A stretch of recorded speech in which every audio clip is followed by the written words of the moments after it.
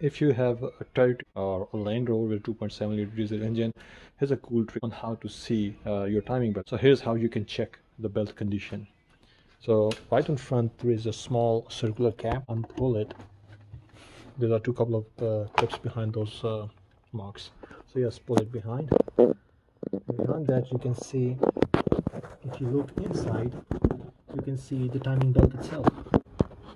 That lets you peek inside and see the condition of your timing belt. So yeah, here's how you can have a look at your timing belt and decide whether to replace it or not.